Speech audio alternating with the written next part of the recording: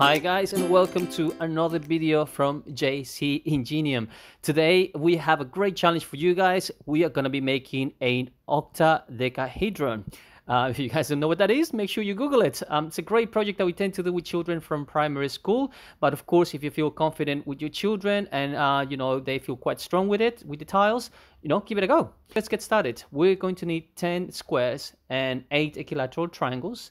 So we'll get started by lining up all the squares, 5 of them in a single file. And from there, we're going to be utilizing another 2 more squares on each left and right side. From here, we're going to be lifting up the top and joining it up with another square, just forming a hexagon frame, as you can probably see here right now. And we'll finalize this by utilizing the equilateral triangles to finish one of the sides. A little tip, you can probably use your, try to actually hold it from the top of the main square. It's a bit more tricky, but you know what, give it a go. If you guys find a different way of doing it, do feel free to share it with us on your video. Finally, we just need to complete it and make sure that everything lines up correctly. Make sure that the frame is holding together. And there you have it, guys. This is a octadecahedron.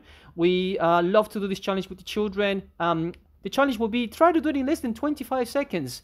If you guys find it that you can get it done, please do send us the video and we'll send you a gift as well too. Looking forward to see you guys. See you in the next one. Bye bye.